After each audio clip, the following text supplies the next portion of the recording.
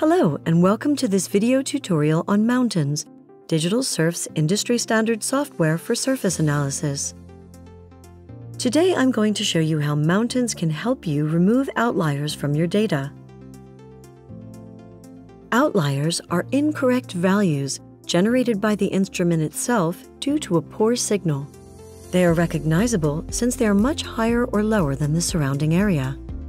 We will also look at how to get rid of non-measured points, that is, when the sensor picks up no signal at all.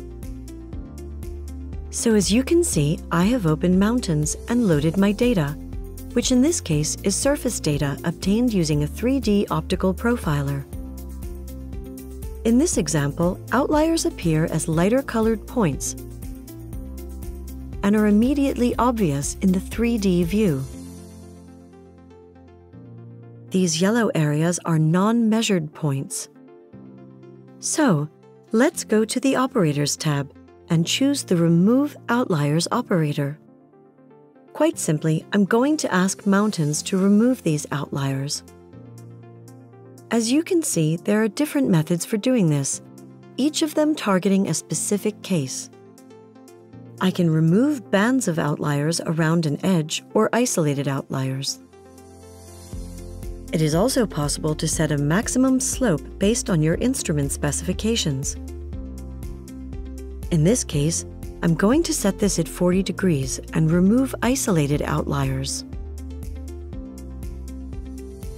Mountains shows me a real-time preview of my results in the frame on the right.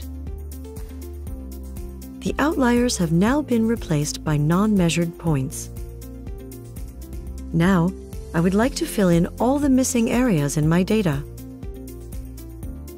To do this, I simply check the Fill in Non-Measured Points box, and Mountains fills them in using an interpolation method. To improve the result, I can also apply a smoothing filter.